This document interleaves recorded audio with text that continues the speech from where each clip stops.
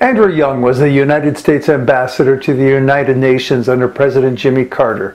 He was an active and passionate leader for civil rights and was the first African American to hold that ambassadorial position. Young created a bit of controversy when he was interviewed by the French newspaper Le Matin de Paris in 1978.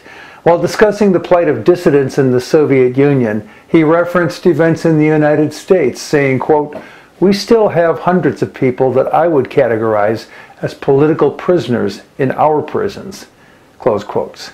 That commentary earned Young a visit to the White House woodshed. President Carter made it clear to Young that he no longer represented just himself or the civil rights movement, nor was he speaking any longer as the executive director of the Southern Christian Leadership Conference. As the ambassador to the United Nations, he now represented the United States of America, and everything he said publicly was a statement representing our country, our views, our positions, and our values. Ambassador Young never made that kind of mistake again. Donald J. Trump is the president-elect. He is nearly always short on specifics, long on broad-brush generalizations of often unintelligible meaning, and frequently changes his positions, sometimes doing so within a single sentence. Worse, he is an ongoing fountain of ad hominem attacks.